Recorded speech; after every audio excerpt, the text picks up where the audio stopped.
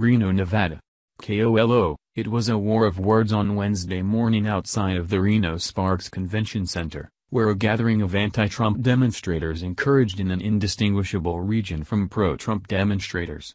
The gatherings assembled around 9:30 a.m. at the crossing point of West Virginia Street and Peckham Lane. Reno police officers were there and had been expecting this. While the quantity of Trump supporters remained at around several dozen, the quantity of Trump dissenters immediately swelled to about 1,100.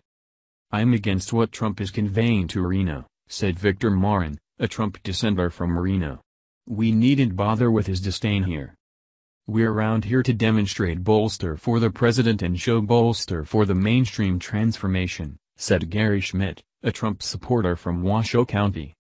The Trump dissidents reprimanded the president on an assortment of issues, including his comments following the white nationalist encourages in viciousness in Charlottesville.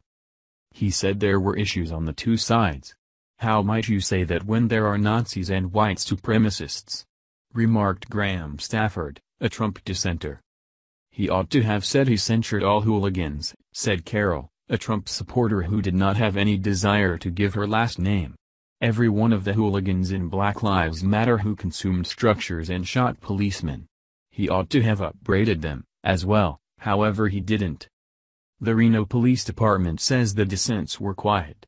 They made no captures and a large portion of the dissidents had disbanded inside 3 hours, after they could go to bat for what they had faith in.